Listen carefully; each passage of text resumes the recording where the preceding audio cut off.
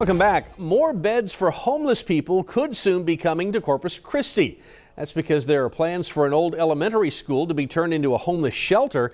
Chris 6 News reporter Ashley Portillo explains. Mike, with the help of a big donation from the Ed Rochelle Foundation, the Good Samaritan Rescue Mission wants to move their shelter into the old Lamar Elementary School. That's near Morris and 19th Street. So it's the shelter's vision of creating what they call a Good Samaritan Village. Now, the City Zoning Commission still needs to give its approval, and that could happen tomorrow. But the new location would allow the Good Samaritan shelter to add about 100 more beds to help homeless people here in the community. So today I'll be speaking to the Good Samaritan Rescue Mission about their vision for this. I'll tell you what they have to say this evening on Chris 6 News. Flower